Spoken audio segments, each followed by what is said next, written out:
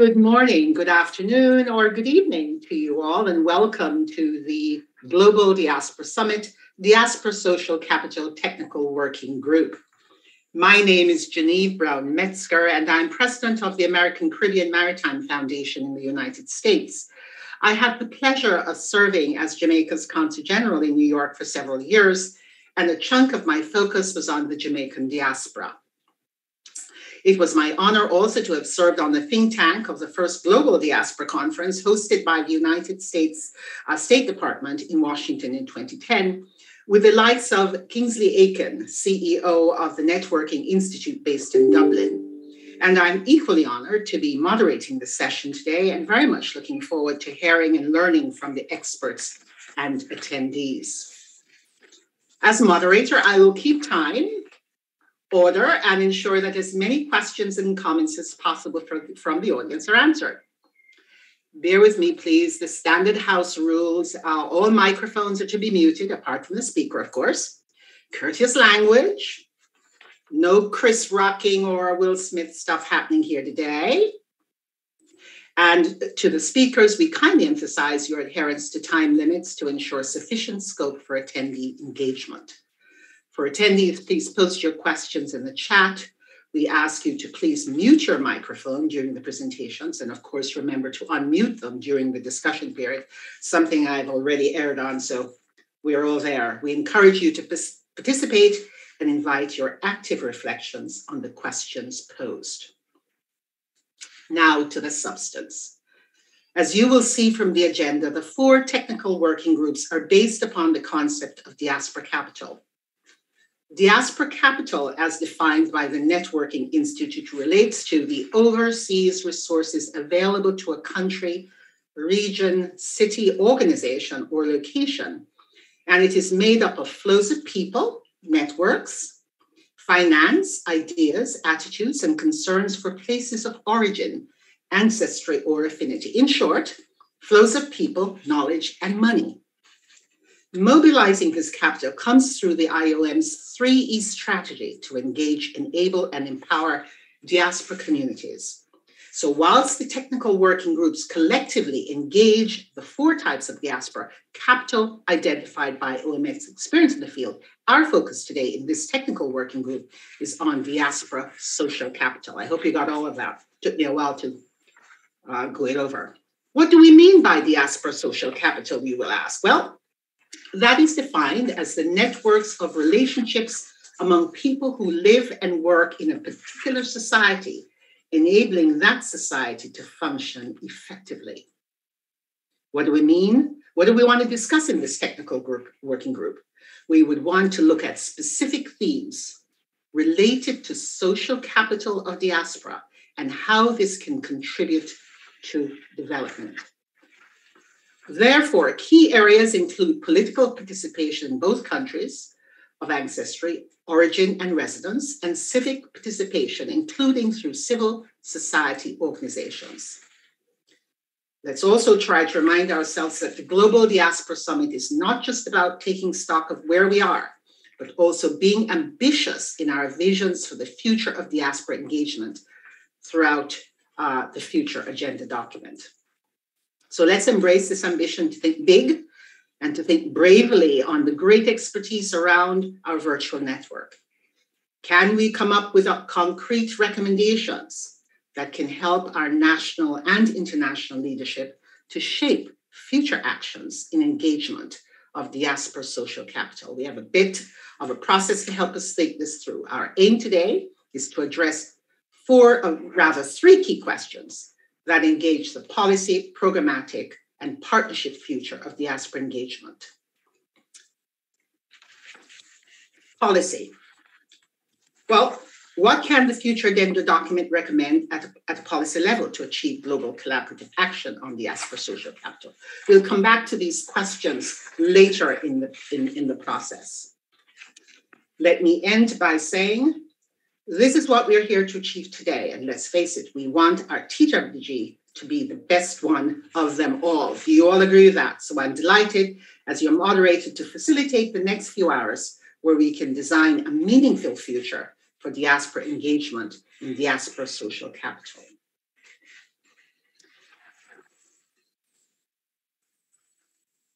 The next voice you will hear will be the first speaker for this session.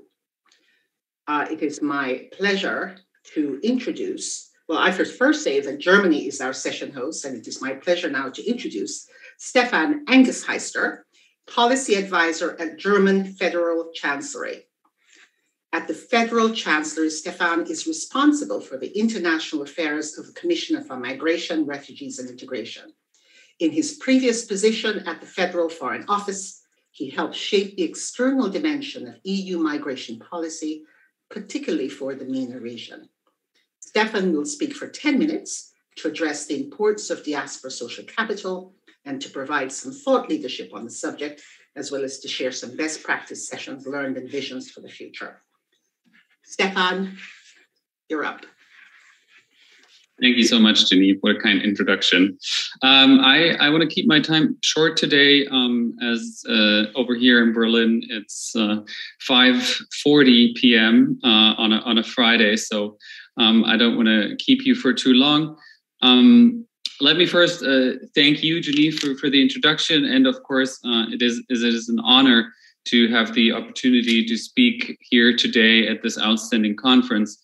I've seen some of the sessions before, and the exchange have been quite insightful, and the Global Diaspora Summit as a whole presents this excellent opportunity to foster international cooperation and exchange regarding, of course, the goal 19 of the Global Compact for Migration. Together with all of these experts and practitioners here today, I'm looking forward to the discussion. I want to follow suit previous speakers in previous sessions in that I, of course, thank the Government of Ireland and IOM for putting together this high-level event that demonstrates quite clearly the strong support for the initiative to strengthen diaspora engagement. Now, Germany is, of course, committed to fully implement the GCM in respect to all of its 23 goals, including Goal 19. Diaspora organizations are a pillar of sustainability, and that goes for sustainable development, that goes for social inclusion, that goes for sustainable political participation, and that goes for transnational dialogue. Diaspora organizations are also critical as local supporters in times of crises such as these. The consequences of the unprovoked attack on Ukraine, Putin's war, highlight the importance of Ukrainian diaspora in Europe and here in Germany as well, for our efforts to host and support millions of refugees in Europe. Without their incredible support from day one, we couldn't have done it, and we continue to need each other's support in this. Now, this session discusses diaspora and social capital. And Genevieve has sort of taken that away from me already by laying out the IOM definition on what social capital means, but I want to repeat it real quick. The networks of relationships among people who live and work in a particular society, enabling that society to function effectively. That's what IOM defines it as. Now, this may be a quite broad definition, but it still reminded me when I first read it instantly of one of our focus areas here at the Federal Chancellery, namely the one that I would like to highlight, diaspora engagement in the context of integration and social inclusion. In particular, the potential in the context of pre-departure integration measures. Now, that may sound a little bit technical, but I'm sure a lot of you are familiar with the concept. Germany aims to facilitate regular migration as much as possible and assist those who have decided to come in meeting their requirements and prepare arrival appropriately before their departure. Diaspora organizations hold a significant yet mostly untapped potential of social capital in this context.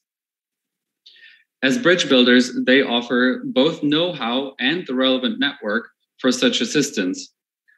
That is why the Commissioner for Migration, Refugees and Integration, Ms. Reem Alabali Radovan here at the Federal Chancellery, is making pre-departure orientation in cooperation with diaspora engagement a cornerstone of her term at the Federal Chancellery.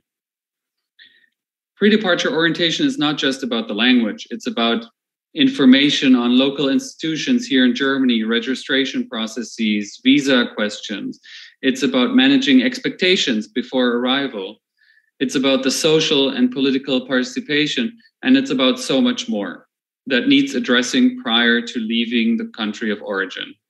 And what better way to convey all of these messages and provide all of this information than through diaspora organizations who have, let's say, a bonus when it comes to trust for people who come from their country of origin, and who have such a wealth of experience as well of exactly that, what migrants in their countries are looking for before coming to Germany or to any other country. Our first impressions in this and our studies that we have conducted so far corroborate this. We have already launched a pilot in Turkey in close cooperation with the Turkish and Syrian diaspora for family members who follow those who've already arrived in Germany. This will get us started in the field, and we will soon expand our cooperation, especially with IOM in this field. Germany has been an immigration country for quite some time now, but we want to turn it into a modern immigration country. And we feel that this is part of the solution. And our coalition agreement of the new government that took office in December last year highlights that focus on this area. So now I look forward to the discussion, a fruitful conference, and of course I remain at your disposal. And thank you all very much for your kind attention. Back to you, Genevieve, I guess. Yes, thank you very much, Stefan. You helped me out there. I did not have to prompt you. I was trying to figure out how to say your time is up. So thank you very much for abiding by the time. But you made an interesting point, which I'm sure we'll hear more about today, how this Russian war has really posed for us the activities and importance of diaspora in all its forms, social, political, economic, and otherwise. It is my pleasure now to turn over to the man of the hour, somebody who's keeping me straight, Roberto Cancel, Regional Specialist for the IOM, to present the background paper.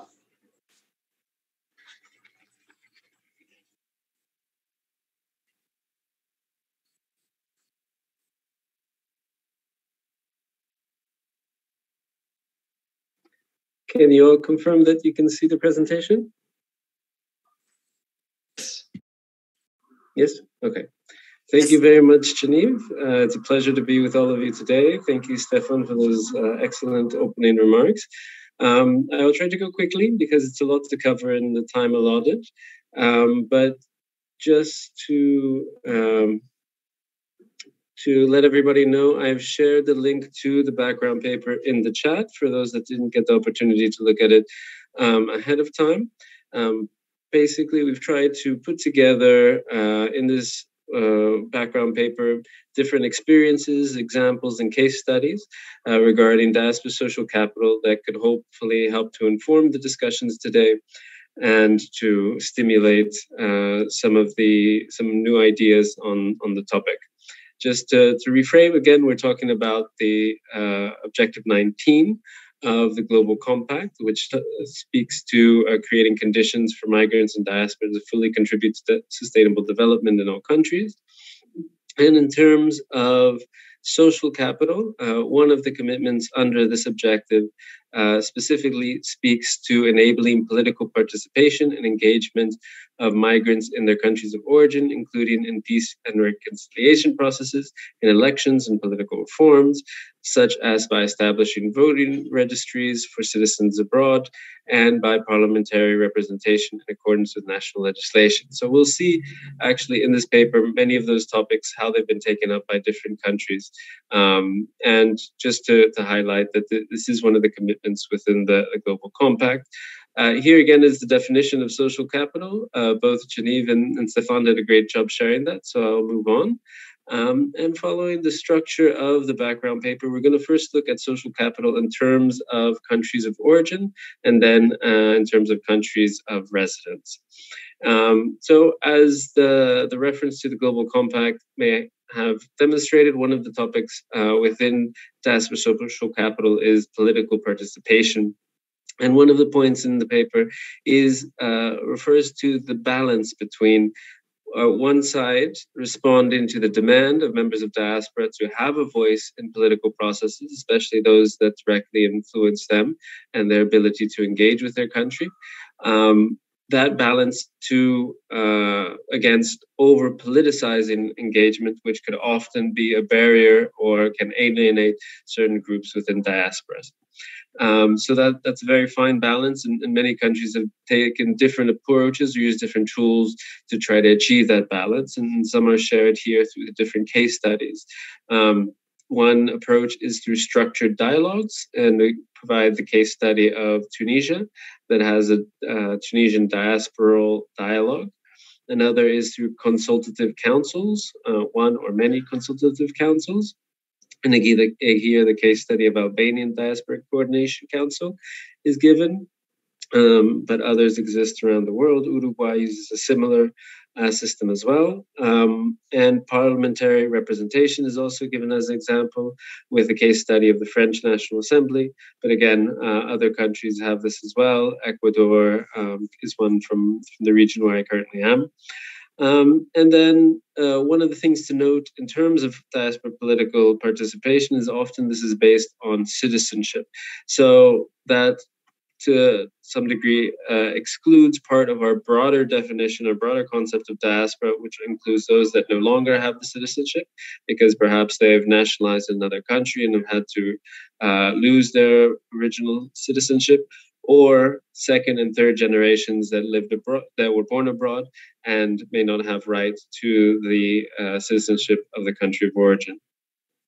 Another aspect of social capital is communications, and especially important is ensuring that there's reliable information reaching members of diaspora, especially today, as we know, there's increasing vulnerability. 我们知道这些移民受到其他社交媒体的伪信息的影响，那么政府需要在网上提供服务，为这些移民进行服务，还有一些其他的技术方案，比如说用一些无线束技术的这些会议的中心，可以让他们有机会进行网上的沟通。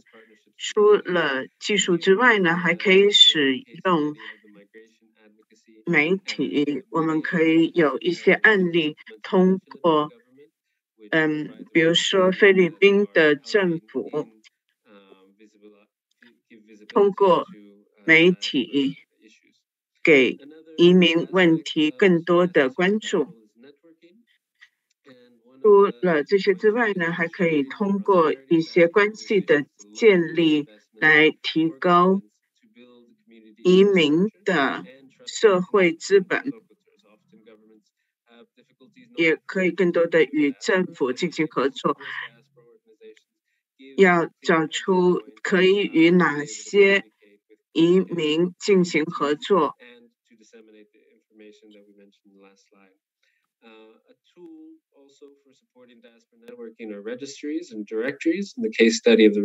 而且还需要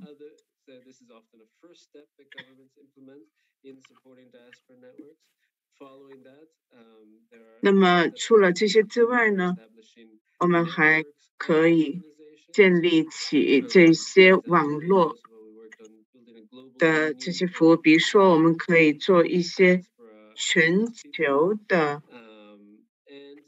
一些事务的合作，而且还可以更多的为这些组织进行表彰。一个例子是，比如说乌拉圭，他们呢完全是在国家的法律框架下进行的。那么再看到与他们相关的一些associates or other kind of ties. And the case study here is the Intel investment of $22 billion in Ireland, which was helped by Irish diasporas in the company. Another example could be the avionics industry in Morocco that benefited from having a Moroccan vice president in Boeing many years ago. And in terms of the governments, they can actually use diaspora to help their economic diplomacy, leveraging embassies and consulates to support these networks. And a very important issue which has come up throughout our regional consultations is that the diaspora engagement is not just about asking what diasporas can do for us, but also what we can do for them, and in specific, supporting the most vulnerable in those communities. So there's a balance between engaging the successful and supporting the vulnerable. And COVID-19 pandemic, of course, has demonstrated how those countries that have invested in frameworks were able to more quickly respond and provide support to their vulnerable communities abroad.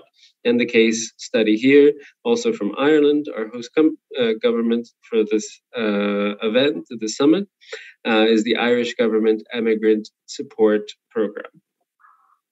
So just some preliminary reflections in terms of countries of origin. Number one, to ensure legislative framework and procedures are developed to support the political inputs of diaspora communities. Number two, to provide both financial and non-financial investments in diaspora organizations and networks. Number three, commit to a dual framework of engagement that both enables overachievers, but also supports the most vulnerable. 4, establish key partnerships to ensure ongoing engagement of vulnerable diaspora. And 5, create meaningful and symbolic awards that recognize and recognition tools to communicate the pride in diaspora impacts. We move then to countries of residence, where advocacy and policy vision are one of the topics, where the diaspora social capital can be employed by countries of residence for local community development, but also for foreign policy goals, for example, around economic diplomacy. And the important part of this is providing access to these groups to the decision-making process in the country. An example here is the case study of the All-Party Parliamentary Group on Migration and Refugees in the UK. Political and civic leadership is important for countries of residence, and here there's an increasing recognition and embrace of the dual or multiple senses of identity in civic and political leadership.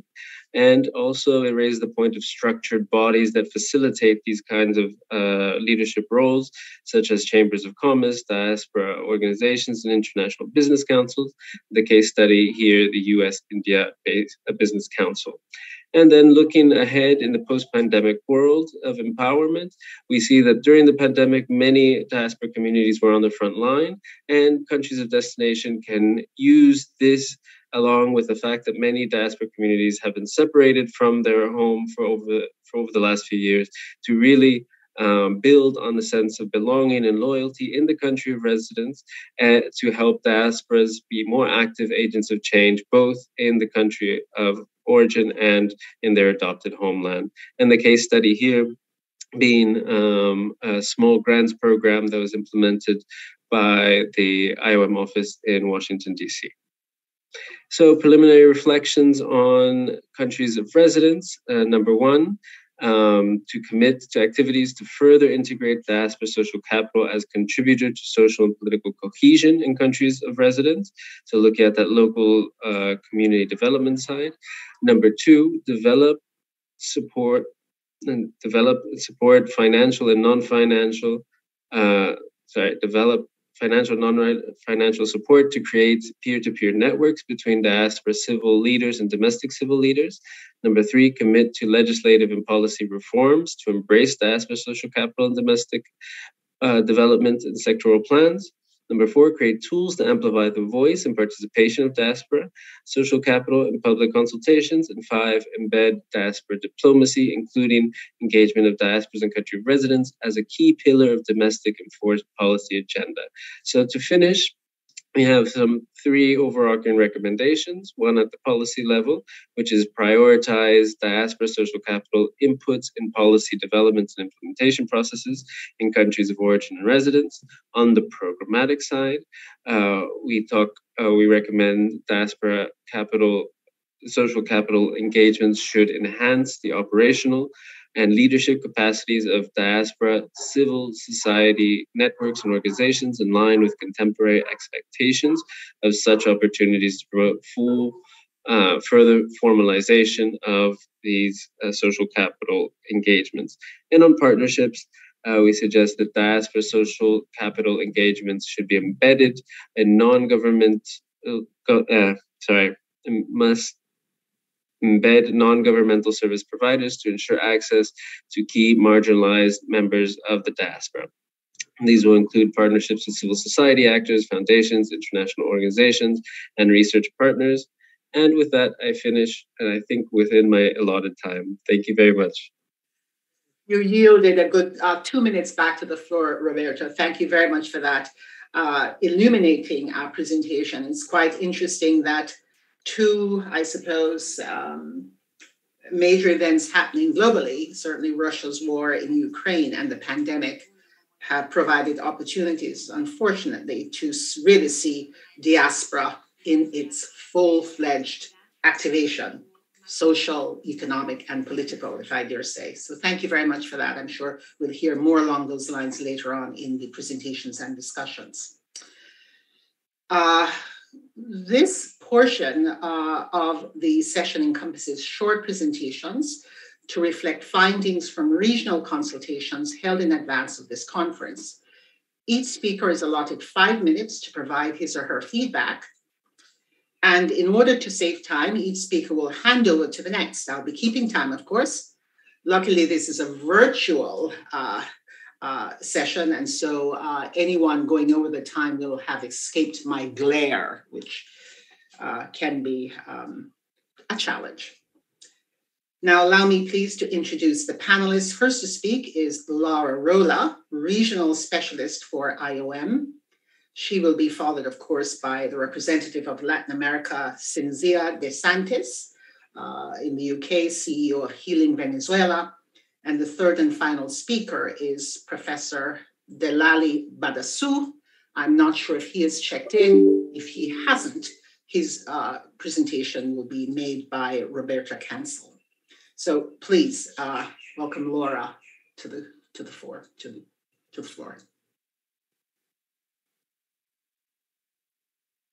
Muchas gracias. Estoy entonces ahora sí compartiendo mi pantalla. I'm sharing my screen now to give my presentation. Thank you. My name is Laura Rolla.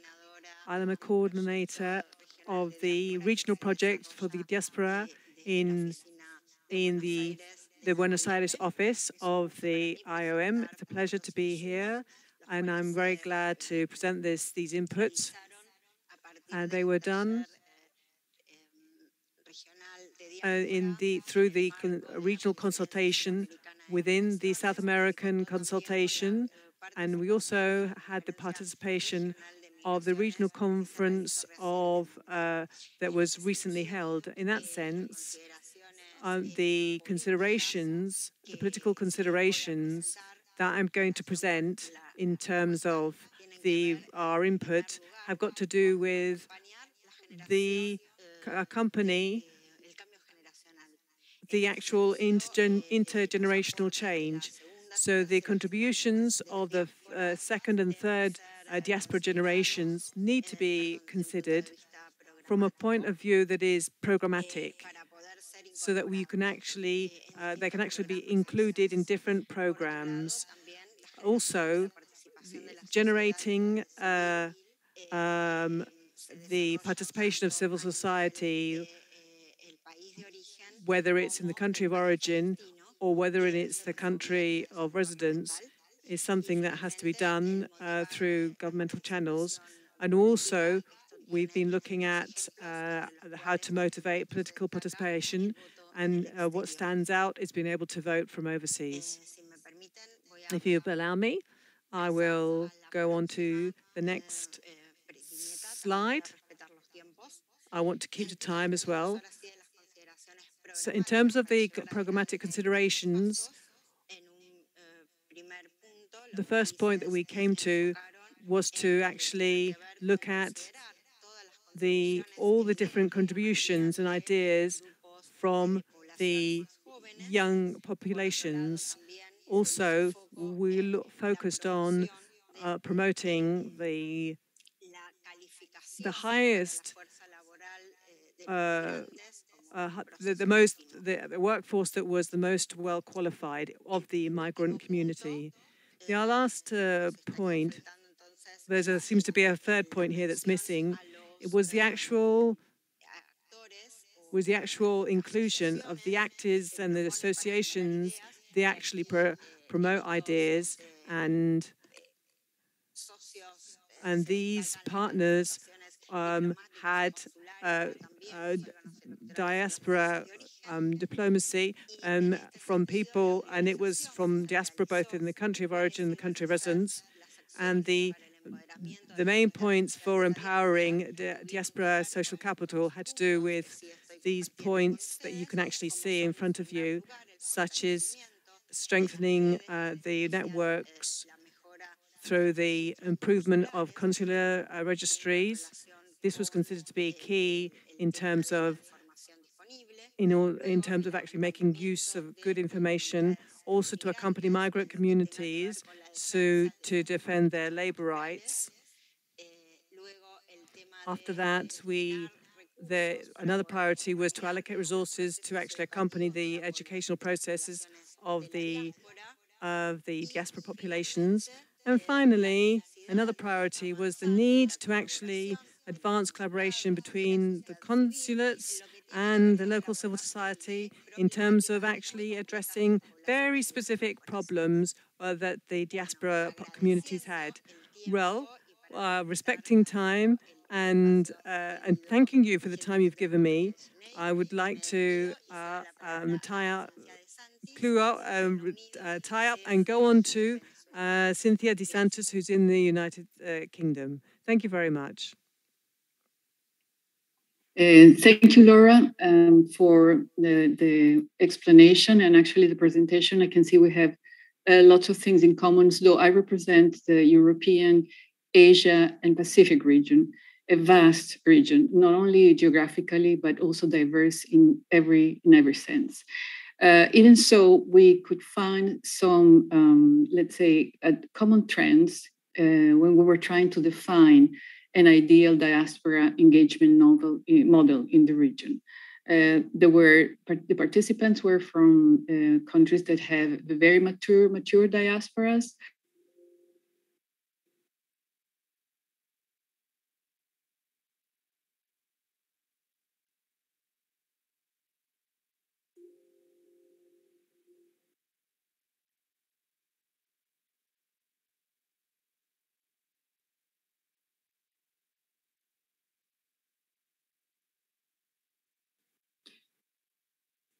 Okay, so sorry, there's a glitch probably. So basically, just to continue with the conversation. So we found some common trends, even if we had such a diverse group of diaspora. From a policy point of view, in an ideal world, countries of origin and residence should both consider diaspora engagement as an opportunity for symbiosis, for learning, and for advancing. But it's also a responsibility.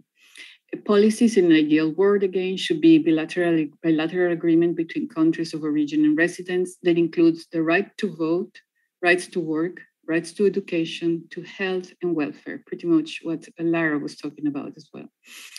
And national development strategies should include also diaspora input because of the richness that the diaspora can bring to the table.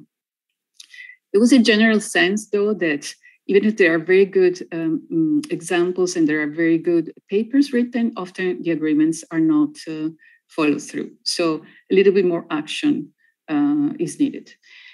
From a program's point of view, there have been some tools put in place to give diaspora a stronger sense of agency in the governance of the country of residence.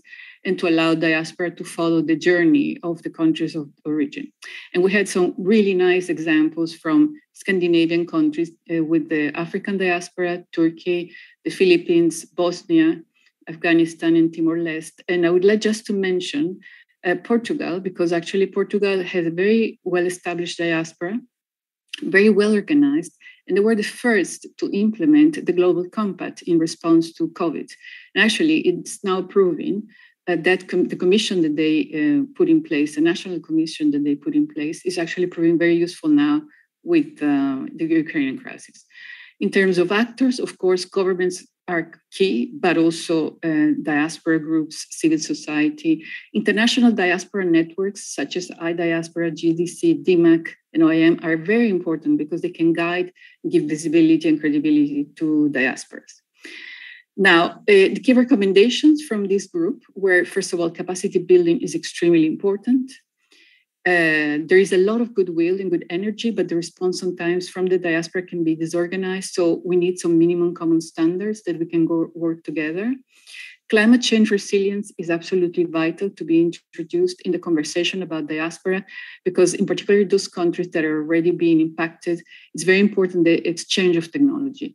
And migrants should be and can be science and development ambassadors. So to add environmental expertise and technology, these are two areas where the diaspora can play a key role to increase resilience. Another very important point that Lara also mentioned is diaspora youth. We need to engage with the next generations to focus on communication and also investment opportunities in their country of origin. And in that sense, Georgia and Ireland had very good examples. Finally, share best practices. But the last message from the group was that above all, what is needed for diaspora to flourish is peace. So with that, I'll pass the word to Professor Delali Badasu, and apologies for the interruption, technological interruptions.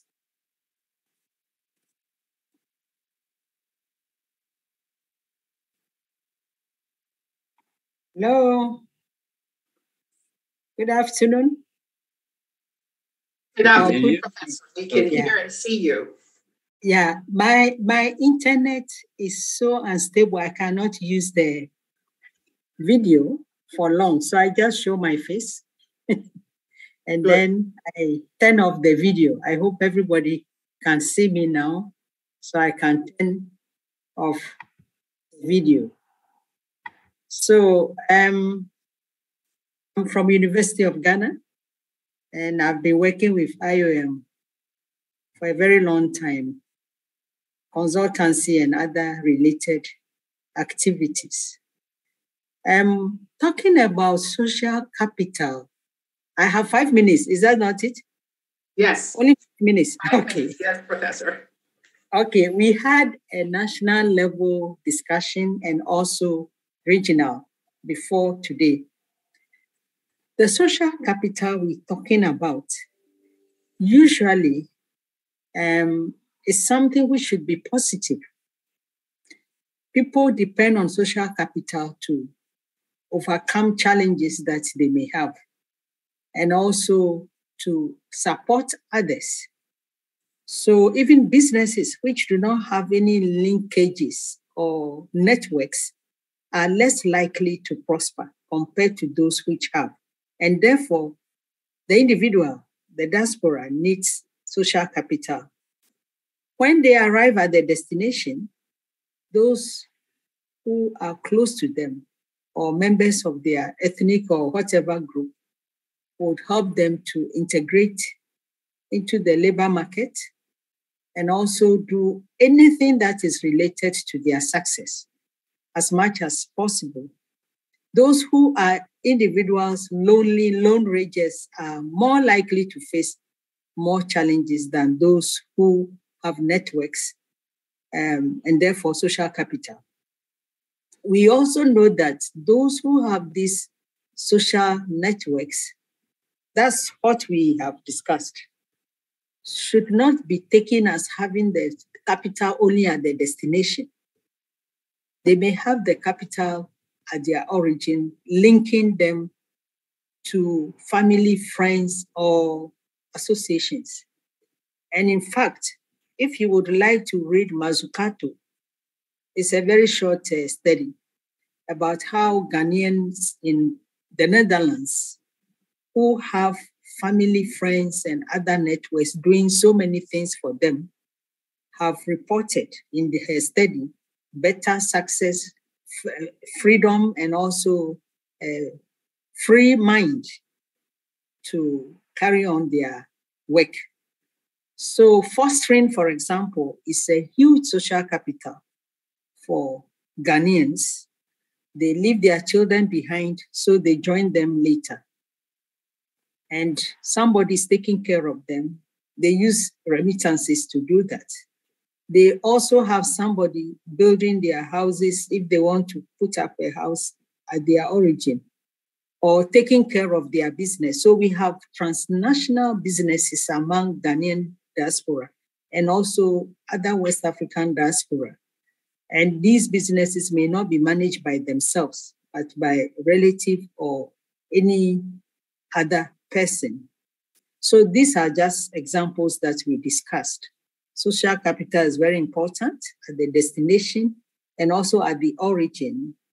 And we ended by also pointing out that social capital may not always be positive. It's the networks which have encouraged so much irregular migration, at least from the countries that we represent, West African countries. When people have networks and can depend on them, instead of getting documents to travel with, they are more likely to be regular migrants than those who do not have such networks. And I was involved in a few such studies, and we realized that some in Africa have networks, even in Asia, and they are able to use them to migrate irregularly. They use them also negatively to do human trafficking or smuggling of migrants. And for that reason, we should not look at social capital as only positive, but also negative. And therefore, we need to manage that aspect. Thank you very much. I hope I've used only 5 minutes. Or have I got some minutes left? You're absolutely fine, Professor Badasu. Thank you to all the presenters. I certainly learned a lot here, and I'm really chomping at the bit to hear the questions and comments later on in the session. And that's where we are right now. It's interesting to me how the diaspora space has emerged over the last 15 years, really. Although there are many similarities among diaspora experiences, there are also unique differences and dynamics that keep us, checking our assumptions and reminding us that there remains a lot to learn. This journey brings us together for sessions like this, and we leave, I hope, more enriched and excited about the work we do. Now I am happy and pleased to open the floor to discussion. Let me just say a few things about that. We have an hour for this. Like to remind you that this is an interactive exercise and to encourage your active engagement. Remember to post your comments and questions in the chat function and to mute your mic, please, when you're not speaking. For this last bit, we'll focus on 3 primary questions, and we have allotted 20 minutes of discussion on each of these questions. The purpose of this session is to gather insight from you to help inform policy and the final future agenda document of the summit. So we get a little academic at this point. Just remind you to really keep your comments succinct and to the point. That said, here's the first question, which relates to policy. What can the future agenda document recommend at a policy level to achieve global collaborative action on diaspora social capital? What can the future agenda document recommend at a policy level to achieve global collaborative action Global Collaborative Action on Diaspora Social Capital.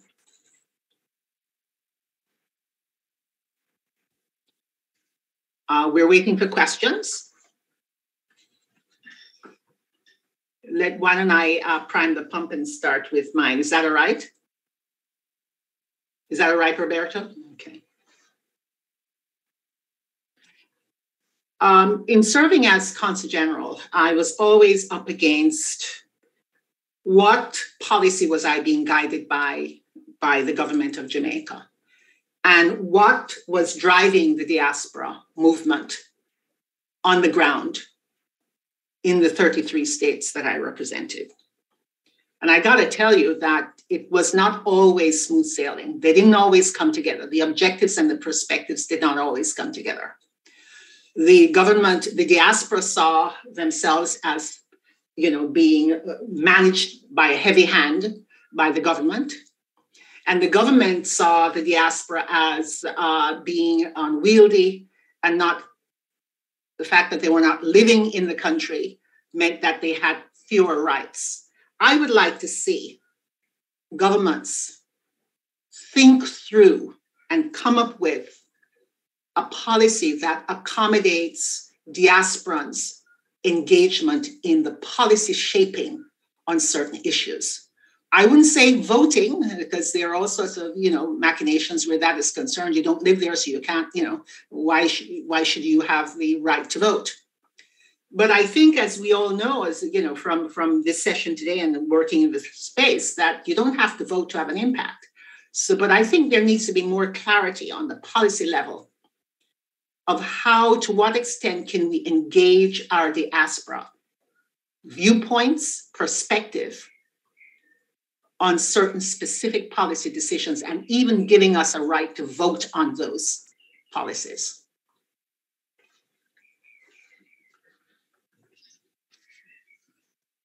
Any thoughts? Kingsley, I know you have a lot to say about this. I see you there. Genevieve, there's a hand up from Suela Kalia. Genevieve, Kingsley, why don't we let the woman go first, if you don't mind? Proper order. Beauty before age and in proper order. Suela? Thank you so much, and sorry, Mr. Rykens, for taking taking the turn. I really appreciate this session because I found also many inputs from currently our countries. I am based in Albania. I'm an advisor within GIZ Albania for returning experts and diaspora cooperation. And actually, I was glad to hear from Mr. Council with regard to the mechanism which was set up in Albania in terms of political participation of diaspora, which is the National Coordination Council, Diaspora Coordination Council. I just wanted to give a short input with regard to some practical contributions that was given by this council, which was established a few years ago. There were two very particular situations in Albania which involved them very directly, and the government could see the impact and the need for having such a cooperation with the diaspora, namely during an earthquake we had in 2019. And of course, also during the pandemic situation, because in these two difficult situations for the country, the successful diaspora in terms of also financial successful diaspora, but not only financial, let's say the highly skilled diaspora, they could provide humanitarian but also social knowledge on how to deal with these two situations, and to let's say to allocate resources in the proper way, and also to be on the field and to support different ministries on how to rebuild to reconstruct, let's say, the economic and the social situations.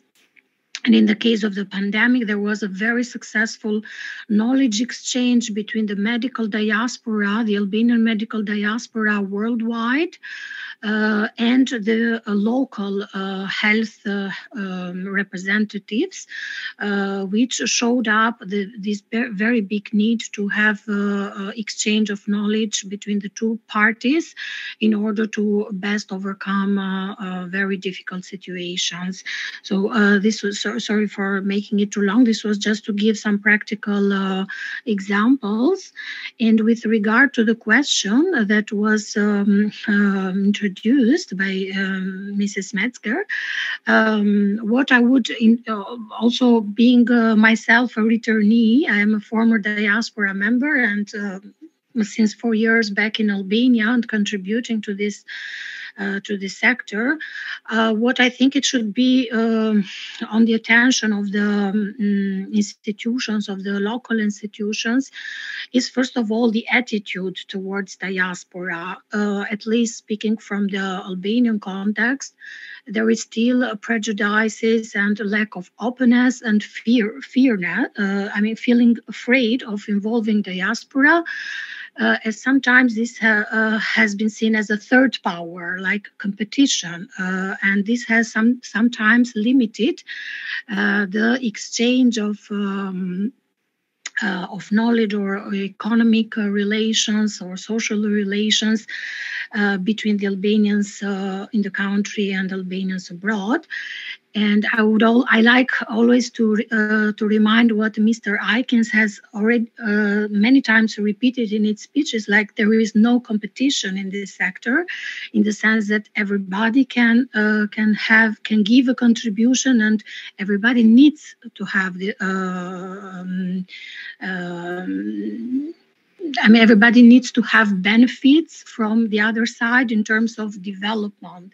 So I think openness. Well, could I just ask you if you would, I think we have the sense of what you're saying. We have until 12:39, so we would like to include other comments.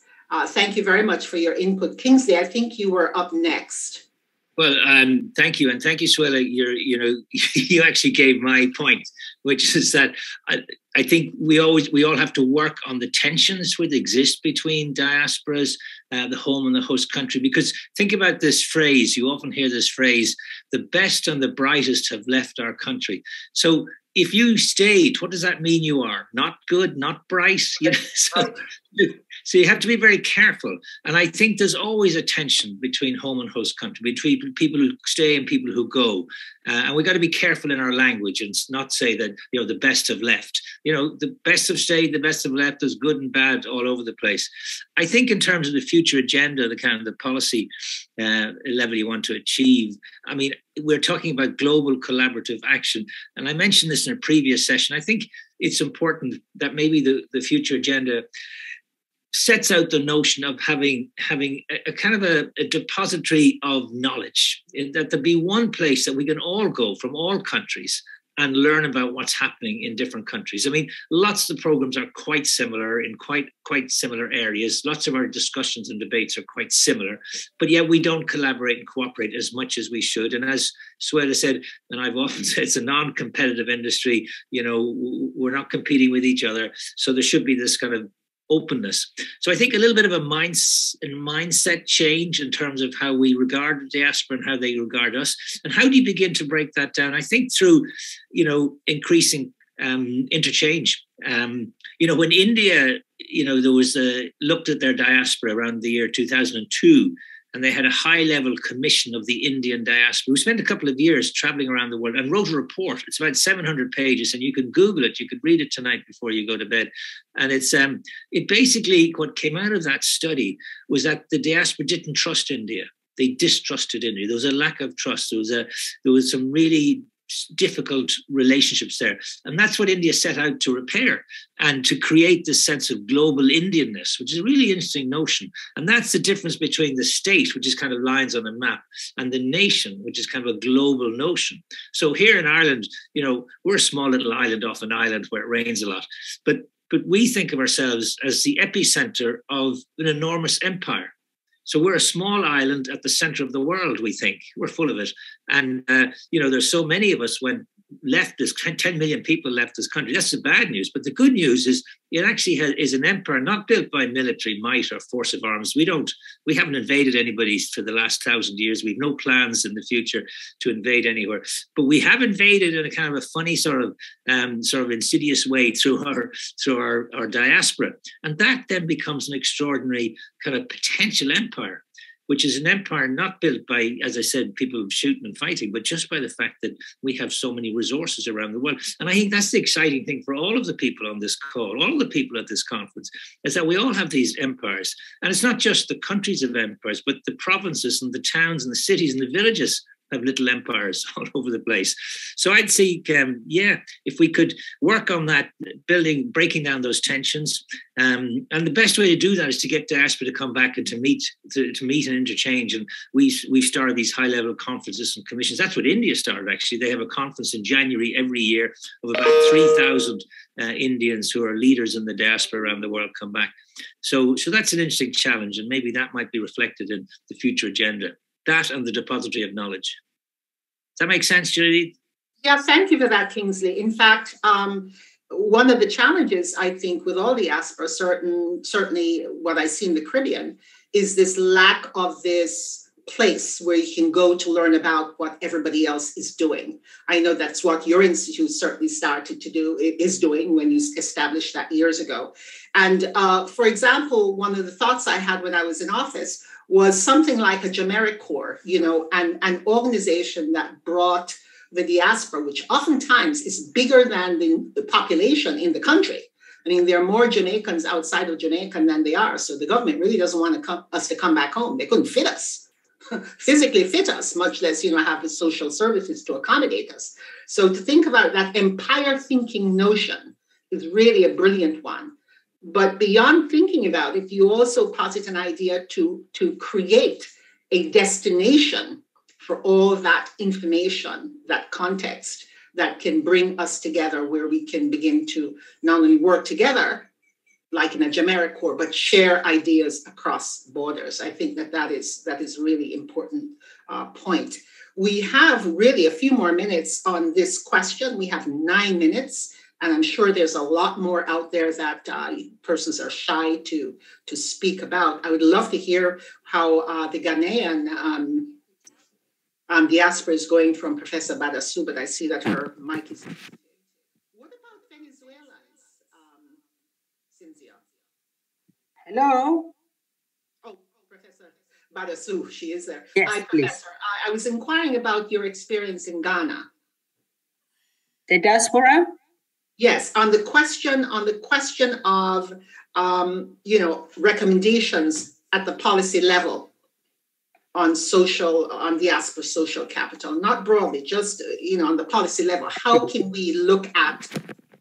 Okay, so if I may stress again the fact that social capital is good, it provides networks that are on businesses, networks that support well-being or contribute to well-being of the diaspora.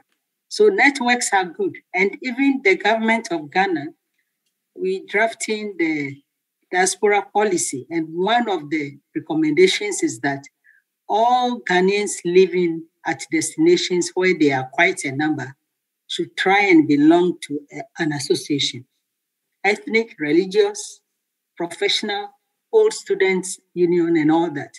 So that is recognized. But we also have this concern, as I said, that some networks contribute negatively to the well-being of the migrant, even those who have not yet left the country. The networks, the kinds of networks they may join can lead to trafficking or any kind of vice. So government should manage networks as they are managing migration itself. It should be an area where government would have to put in the experts, research and all that to see how they can address some of the evils that we get from networks. Very interesting. Cynthia? I think you were trying to say something before. Yes, thank you. Yes, I hope that the technology helps this time. Well, I am dual diaspora because I first moved from Italy to Venezuela and then moved from Venezuela to the UK. So I can see the differences between countries of origin is really striking.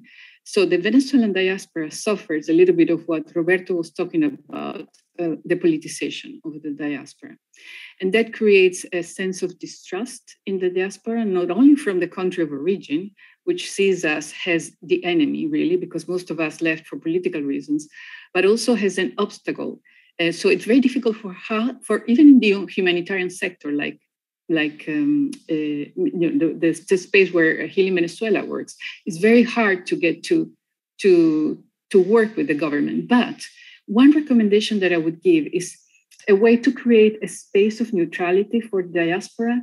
So for Future Agenda, I would be happy to work with the government of my country in humanitarian things, even if I am totally against the political mindset of the government.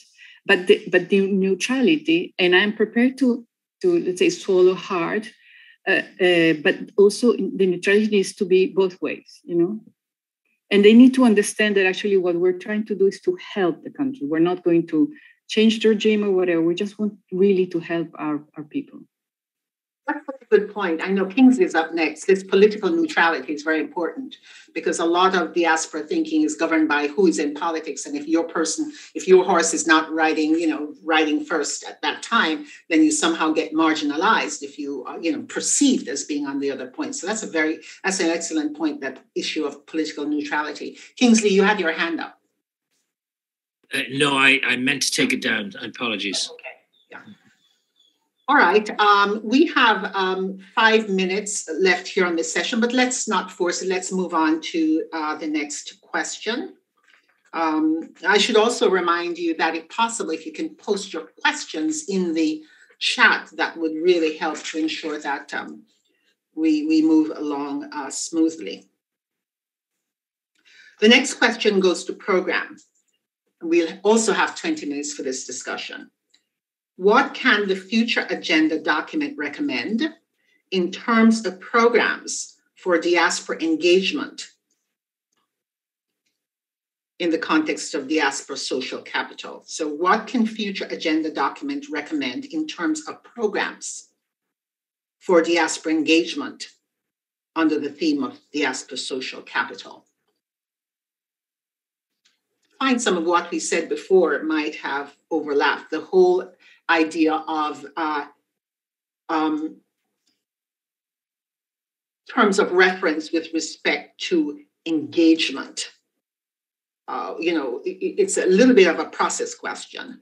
I find that there are diasporans, certainly in the Jamaican experience, who would never darken the door of the consulate, would never show up to, political event, or would never even attend a quote unquote diaspora event.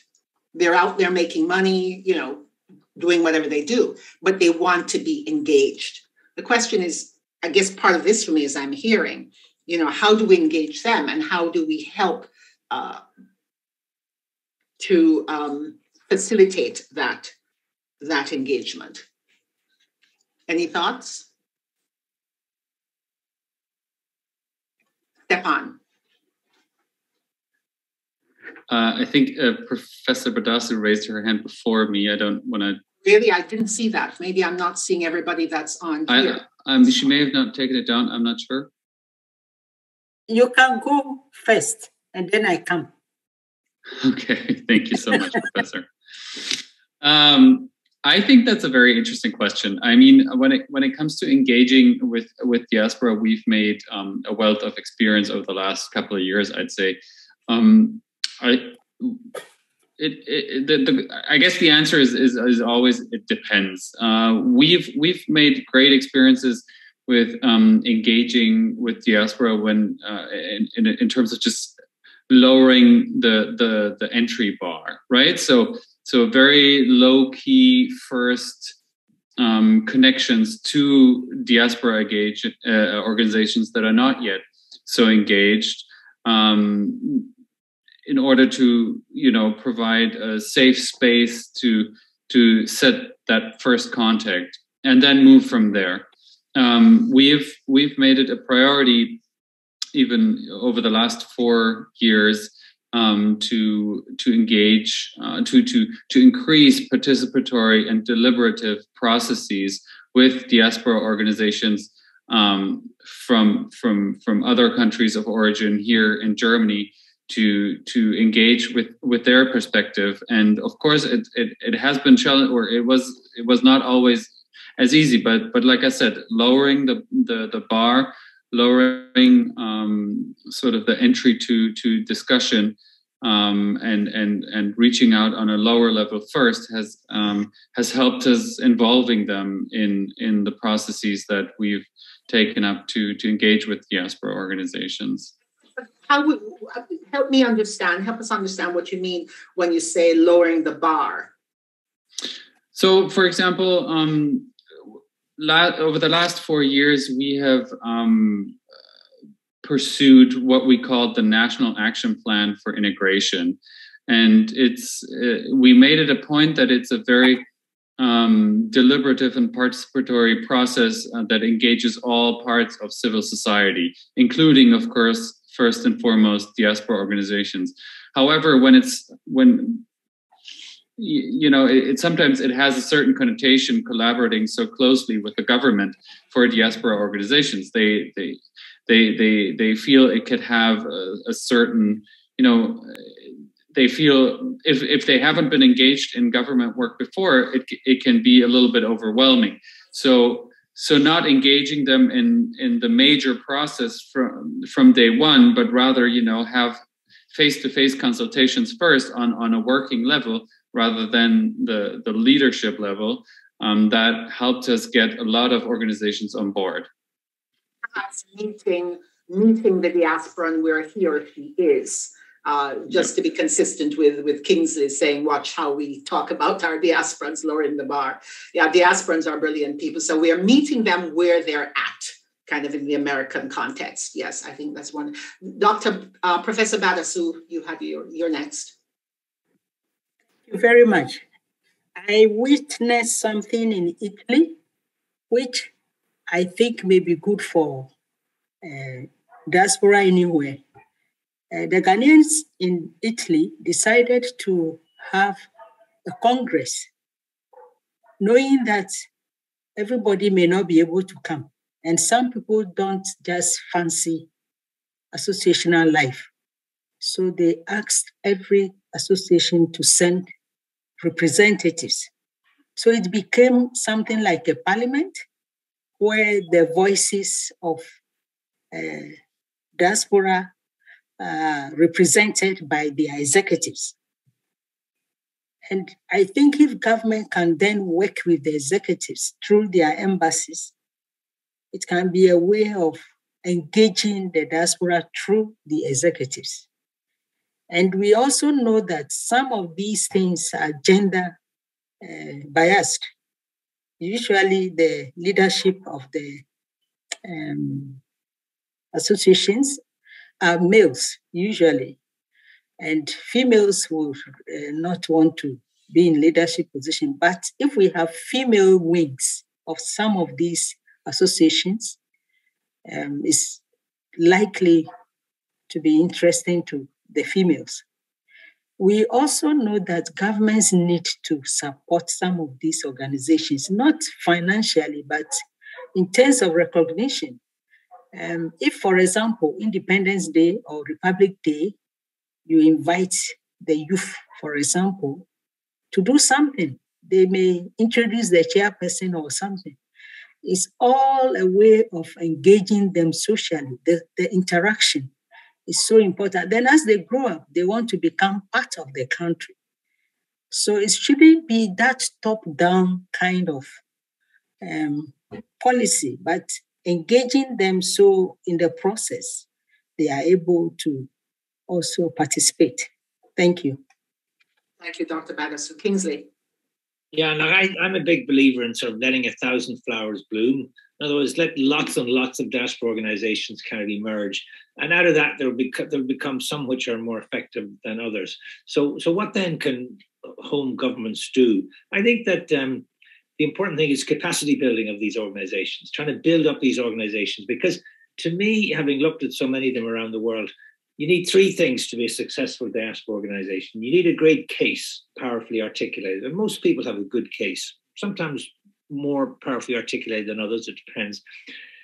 Then you need a constituency. So that means have to be able to answer the question about your diaspora. Who are they? Where are they? What are they doing? They're the three fundamental questions. And then the third thing for a successful diaspora organization is you need leadership. If you ask me which of those three is most important, I'd say it's the last one. It's leadership.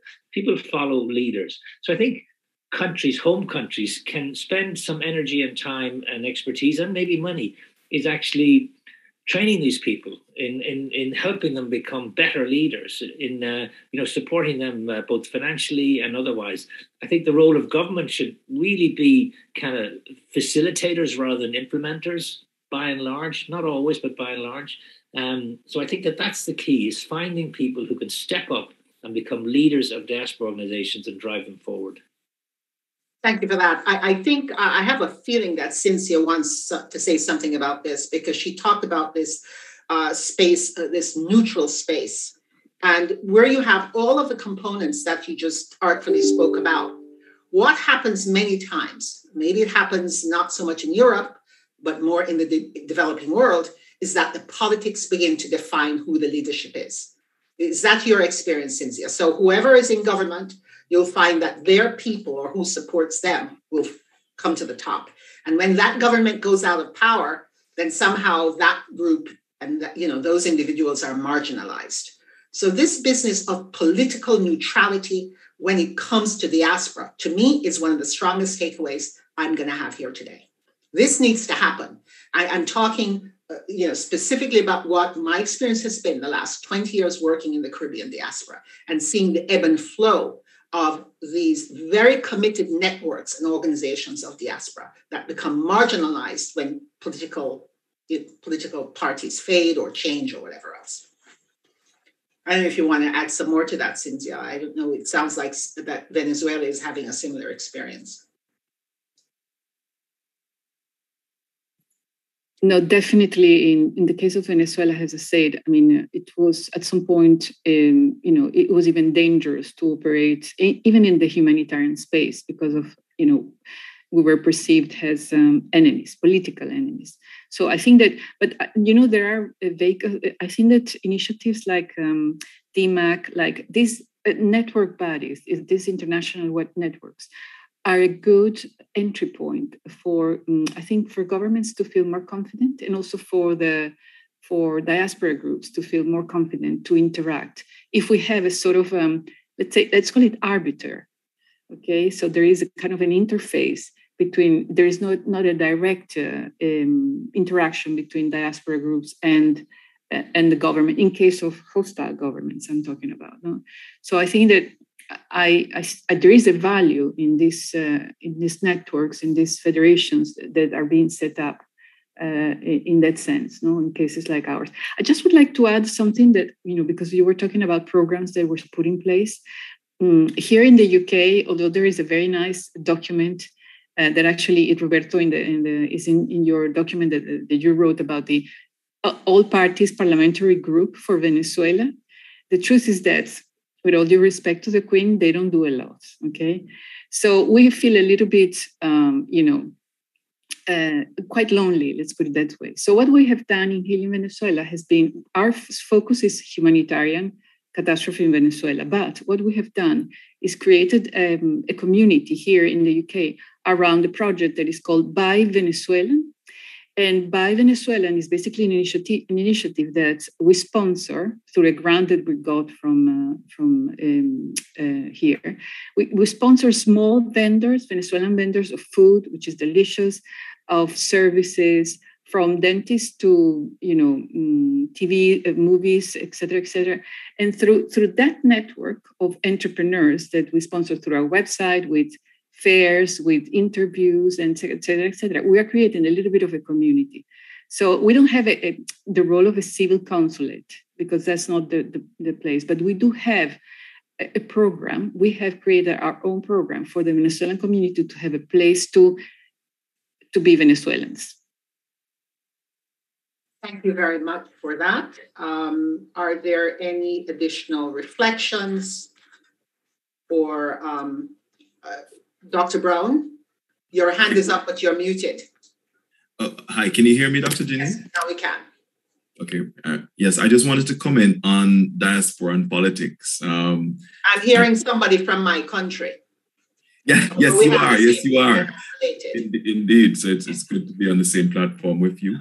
And so just to introduce myself very briefly, I sit on the Global Jamaica Diaspora Council, which is actually a government forum, and I represent the UK North. And in terms of politics in the diaspora, I think that this has always been a controversial topic, especially from a Jamaica perspective, because there are some of us in the diaspora who believe that members of the diaspora should be allowed the opportunity to vote. There was even recently a call for a representative of the diaspora to sit in the Senate. And basically there is a desire by some of us in the diaspora for greater political agency. I represented you well, Kevin. I made those points. But I'm glad you're here to emphasize them even more. Okay. So, but the key thing here, Dr. Genevieve and everyone, is that as controversial as some of these topics may be, the reality is that everything we do is influenced and controlled by politics. You know, your taxes are defined by a politician. The laws are defined by politicians.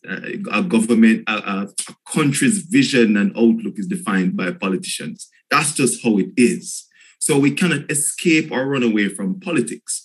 And my observation is that the diaspora has very little political agency in their home countries. So as much as we are welcome with respect to our economic sustenance that we provide, when it comes on to influencing politicians, my own observation, having been involved in the diaspora for many years, is that my influence remains limited because I can't vote. I cannot put any politician I interact with into office. And it means that during elections, during times of campaigns, there's very little there for the diaspora to look at to say, that represents me. So I think that diaspora engagement in the political affairs of the homeland has to happen. And I know some case studies were presented earlier, whether it's the French model, where you have parliamentarian or Senate representatives. I think that could be a progressive step for other countries. Yeah, let me interrupt you just to bring you back to, there is a session that speaks to political capital. This session speaks to social capital. But I am interested in your point, which is that politics guides everything. And this is not, I think there's relevance not only for the Caribbean, but perhaps for all of the emerging countries. The question is, we're shaping policy now. This discussion is to help Roberto and his team shape policy. So the question is, are there any thoughts, recommendations, reflections on what we can be recommending from the government standpoint with respect to how to address and engage around more social capital, engage our people? Are there any policy questions? So far, what has been offered is the importance of networks, that there needs to be more support by the government on networks, that there needs to be a sense of neutrality so that people can feel free to participate without any political overtones. So socially engaged in a neutral space. Another point was leadership, the importance of leadership, that will encourage and build these networks so social capital can flow.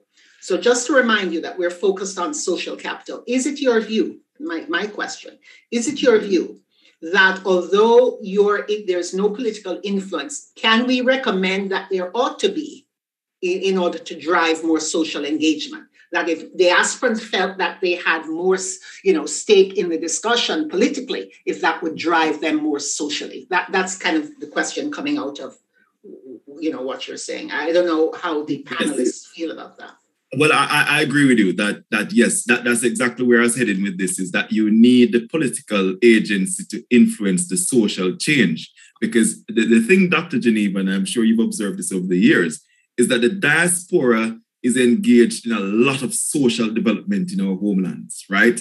The diaspora is doing so much in terms of community intervention work, in a lot of inner city deprived areas in Jamaica, for example, and I'm sure that's the same globally. So in terms of social change and social impact, the diaspora has definitely been a contributor.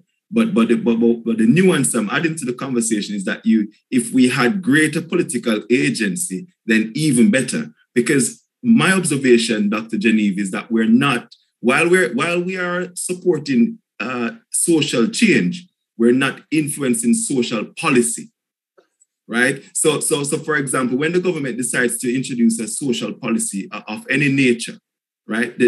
I don't see them proactively saying, well, we must get Dr. Geneva in the room, or we must get the diaspora around the table. So all these policies are being developed, but we're not there. But in the end, we're still having this huge social impact. And I'm just saying that the next frontier for the diaspora will be to influence policy, and you perhaps need the political agency to do that. Very fine, very fine. We are at 1 minute before this aspect is concluded. Are there any final comments? Apologies, but there's a couple of comments in the chat box. I don't know if we'd like to share those. You remember that we had our technical person who said she was going to put it in the question sheet, and I've been looking at that. All right. Yeah, it seems like that didn't happen, right, but I'm happy to share them for you. If you could take them, please, that'd be helpful. Yeah, so we have from Suela Kalia, who spoke earlier. She mentions that some of the things that can be done are incentives, embrace financial knowledge exchange programs, as well as engage qualified returnees as key advisors, to set up consultation platforms, set up professionals network platforms. And then we have another comment from Melanie Salame, I hope I pronounced that right, that says inclusion of diaspora organizations in policymaking, especially on policies addressing diaspora issues and stakes, reinforcing the role of country representative institutions in host countries, and build a bridge between diaspora communities and origin government, assisting and allocating resources to build diaspora structures to be able to represent their interests and needs. And I might just add, in the chat, I also put a link to the iDiaspora platform, which is a global resource and networking hub on diaspora, which we've been working on for a few years. A bit in response also to Kingsley's comment about having a sort of one-stop shop for all diaspora, which is what we're aiming to achieve. That's all we have in the chat for now. Thanks. I really enjoyed that discussion and all of them today. That was brilliant. Thank you all. We have our next question, which is going to be about partnership. And we'll discuss this for 20 minutes as per usual. Who are the key actors to partner with governments to increase impact in engagement of diaspora social capital? And how can the future agenda document support such partnerships? Who are the key actors to partner with governments to increase impact in engagement of diaspora social capital? And how can the future agenda document support such partnerships? It is now 12:57. We have 20 minutes, so that would take us to 1:17, right? Who wants to jump out? Professor Balasu has her hand. Professor Balasu? Yes. Actually, it's interesting that what I was going to say concerning the political neutrality fits into this discussion. So let me just combine. I was going to say that among the Ghanaian diaspora, on the other hand, they have political parties at their destinations.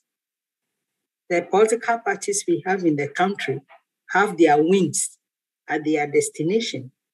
So depending on who is in power, one is very active, the other is dormant. We have more or less a two-party state.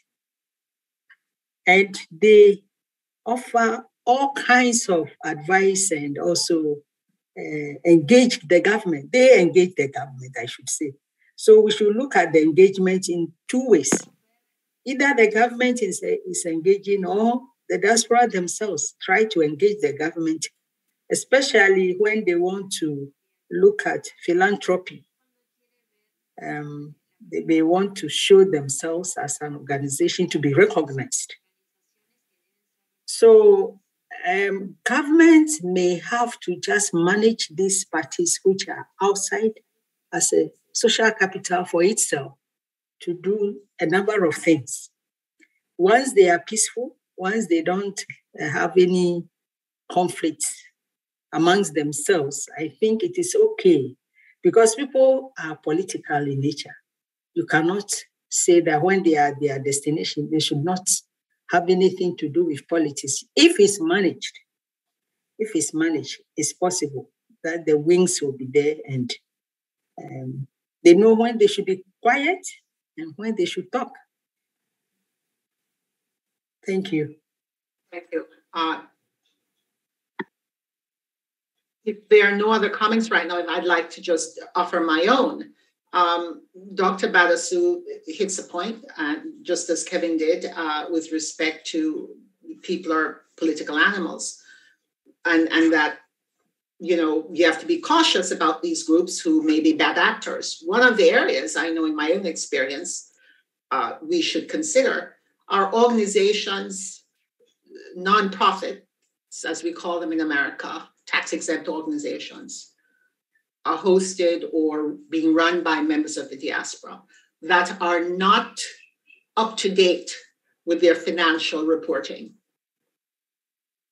In this period when there is high scrutiny for organizations that are repatriating funds overseas across borders, that kind of activity is under strict scrutiny. Certainly since since the bombing of the in New York, since 9/11. And it is important that these organizations that are coming to the fore and representing diaspora groups, that they be up to date in their fiduciary oversight filings, tax filings. Otherwise, they will be slammed by the US government. So here's a scenario. An entity has been raising money, has not filed its papers, decides it's going to jump out there and begin to deal with, diaspora issues, try to engage with government across borders in solving problem A, problem B, problem C. The next thing you know, they get a letter that they have not done their filing. Could be worse, that they're in some jeopardy because monies are being mismanaged, misused. This provides a level of risk to the government that it does not want. Because although the governments themselves are not responsible for this, to the extent that they're aligned with or working with or collaborating with this organization, they're in the soup. So there needs to be some way to provide oversight, some structure, some requirement that these organizations are up to date and maintain their, regulatory requirements in the host country in order to qualify, to participate, and to utilize. I know with the case of Jamaica, you could be invited to an event and you see the Consul General's logo on this invitation without approval. Things like that. It becomes very messy. You cannot, use the government's icons on your documents, on your invitations without getting approval. Should anything happen that's nefarious or difficult financially or otherwise, the government is now seen as a partner in this exercise. It becomes a problem. So I'm not a lover of big government. I'm not. But I think in this area, there needs to be a tidier way to manage this and to reduce the risk assessment where government is concerned. Yes, Kingsley. You're muted. It's a phrase of the year, isn't it? You're muted. But yeah, that's all important stuff. But just thinking back to the question of who are the key actors to partner with government to increase the impact, to engage. I mean, the players out there right now would be government. We've talked about that. Will be NGOs and non-government organizations. We mentioned that. There'll be foundations, and they're certainly out there as potential partners. And then there's high net worth individuals. And what we're seeing, particularly in the United States now, is an explosion of wealth at the high end. In fact, Accenture did a report that said that between now and 2050, $30 trillion will be transferred intergenerationally. So the intergenerational transfer of wealth is this phenomenon, this tsunami coming down the tracks. And it's going to be gigantic. Now, that money is going to go three places. It's going to go to children. Kids are going to inherit a lot of money. But a lot of people don't want to give all their money to their kids because you destroy them. If it doesn't go there, the second option, it goes to the government and tax. Most people don't want to do that. The third option is you give it away. And that's why philanthropy is soaring. The Harvard just raised $10 billion. The universities are good at this. Hospitals are good at this. But diaspora groups are good at this too. And when you think of the structures in America right now, and I'm sure you remember, Genevieve, when you were in New York, the emergence of donor-advised funds within the banking system. So the biggest 501c3 public charity in the United States last year, for the first time ever, was a bank, Fidelity, with their donor-advised funds. And what you have in America is over a million donor-advised funds with, just think of it, $180 billion in these funds. And they can only be used on charitable philanthropic organizations, and they can be used overseas. They can be used back in Jamaica or Scotland or New Zealand. There are ways of doing that. So I think there's a very exciting vista there opening up. And that is about building those relationships, etc. But I think, to answer the question, I think there's one final piece of the jigsaw missing.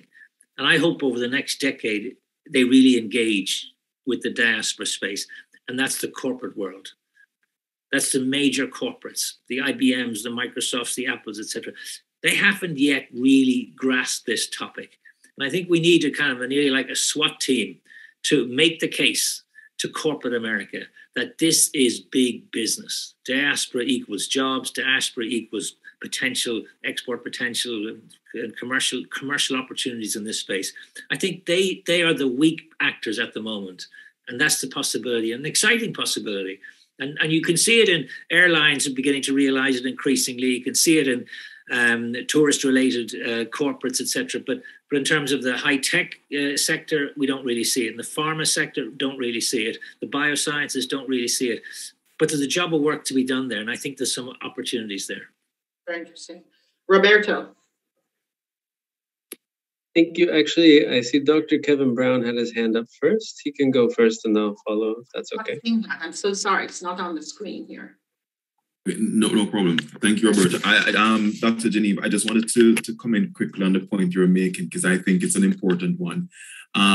Whereas oftentimes, we look at the diaspora and say the diaspora gives back so much to our home countries, but yes, there are concerns around the quality of diaspora associations and the leadership integrity behind some of them. And I think one way we could resolve that is if the consulates and embassies got more involved in diaspora associations with respect to capacity building, because I am observing a growing deficit in terms of capacity building for diaspora associations. And I think this is where the government now needs to get more involved with respect to their regional consulates and embassies, and trying to sort of make sure that they have a grip on, first of all, knowing these associations and who's leading them and what are they actually contributing to their home country.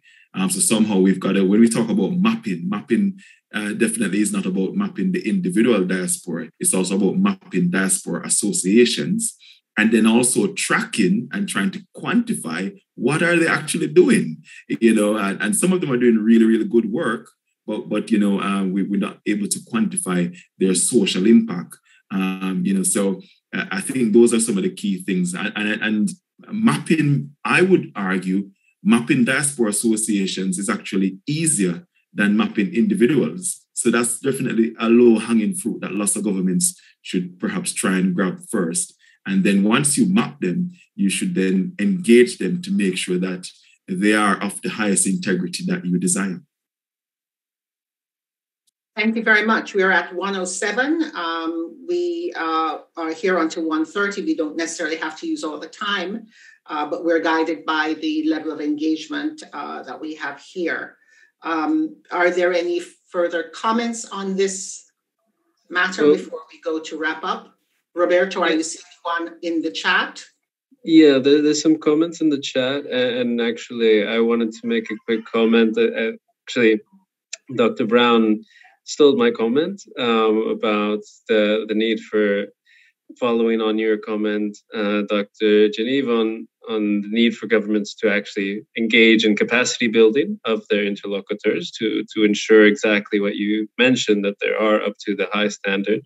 And I think the point on doing the mapping is also very critical. And it's interesting because it's came up also in the last technical working group I was participating in on human capital, the need for data and information. So I think it is something that obviously resonates across the different areas of diaspora engagement. And if you permit me, I'll share some of the comments quickly. Suela Kalia mentions, in terms of partners, consulates and embassies. I think we see them coming up quite often. She says they are also actors which should serve to contact and enhance diaspora engagement. Till now, their role in this direction has been limited and unexplored.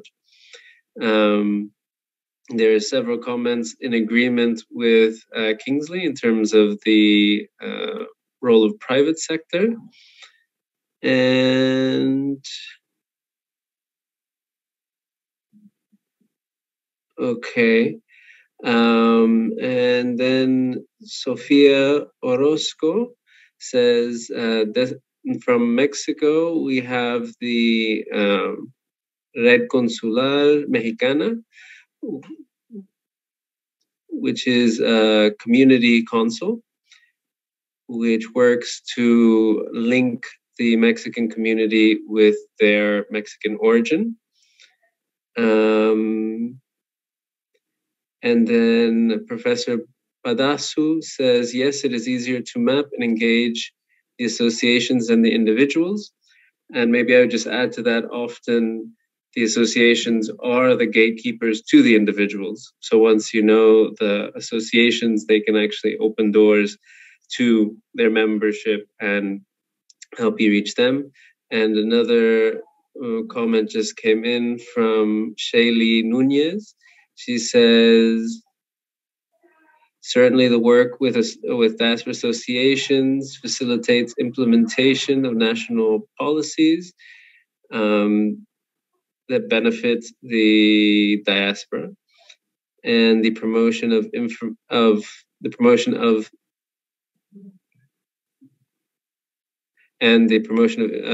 information of interest. Sorry, I was translating from Spanish on the fly. And I see there's a lot of messages coming in. Sorry. Cynthia mentions, for those diasporas that are orphaned because our country of origin doesn't engage with us, it's important to have an instance that gives us credibility and visibility.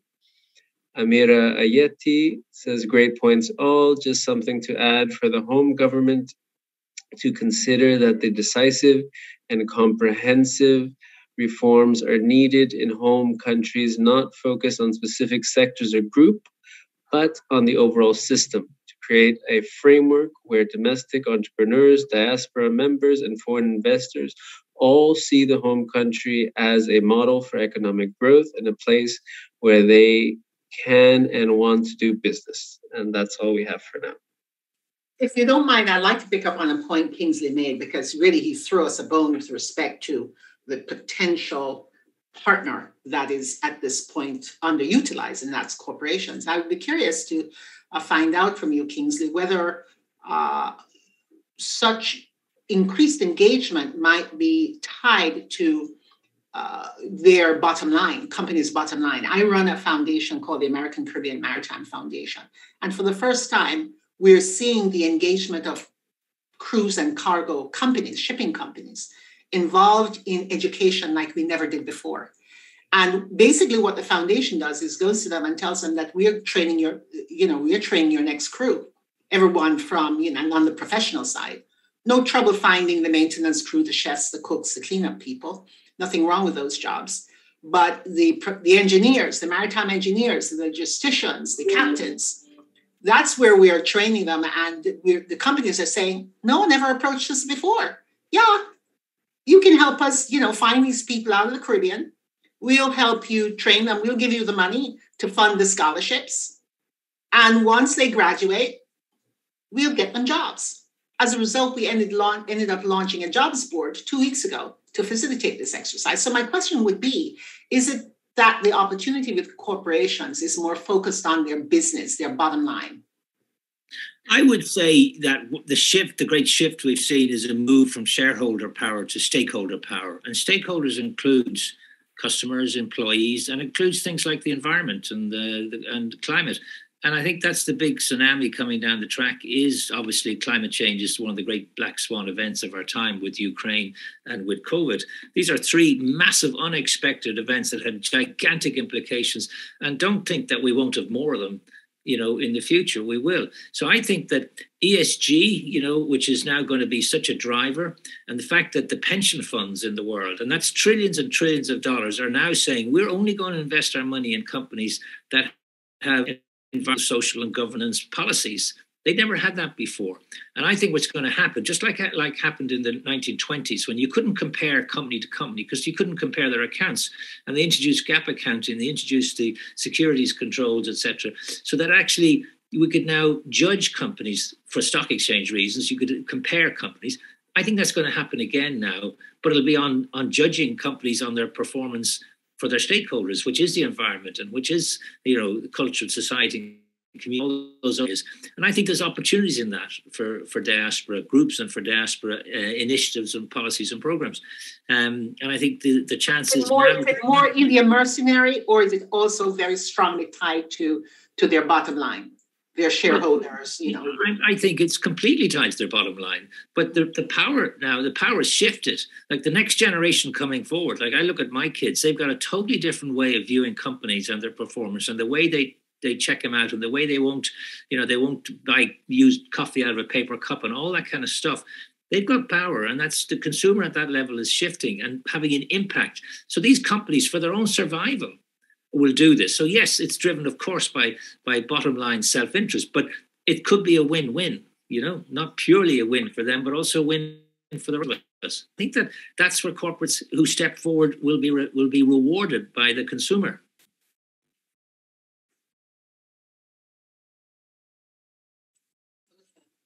Any further comments before we close? Roberto, I'm guided by you. I see Dr. Brown's hand is still up. I don't know if it's an old hand or if he has another comment. Dr. Brown? Kevin Brown? You're muted. Oops. If you'd like to speak. It's an old hand, but okay. But I'll make a quick comment nonetheless in terms of my observation. The final thing I just note is that the private sector has played a role both in the country and in the diaspora. The private sector has just my observation, and I guess it's a Jamaican example, has been reasonably philanthropic, but fundamentally, one of the things I've noticed in terms of social intervention and social change is that even at a government level, it's not always joined up. And you'll find that various ministries and departments of government will be doing their own initiatives without communicating with each other, trying to fix certain social deficits within the country. And then on top of that is the diaspora who comes in as well. And so what I've observed sometimes is that you can have multiple players trying to solve the same social problem, government departments who don't talk to each other, and then multiple individuals and associations of diaspora as well. You know, and I'm sure if you go into certain communities in Jamaica, they'll tell you that yes, you know, various stakeholders are coming into my community trying to help. So one big challenge is how do you get that all coordinated? You know, and that can be difficult. And sometimes that can also face resistance from the diaspora, because if the government tries to coordinate it, then the diaspora says, well, the government's interfering. So it's a really tricky one, but I still find it a challenge when you don't have a coordination around that sort of social intervention, because then how do you know what success looks like? You know, and that's the challenge. So yeah, there is that ongoing problem, I think, where, you know, how do you get a sort of coordinated, shared outcome from these social initiatives? That's always sometimes difficult to achieve.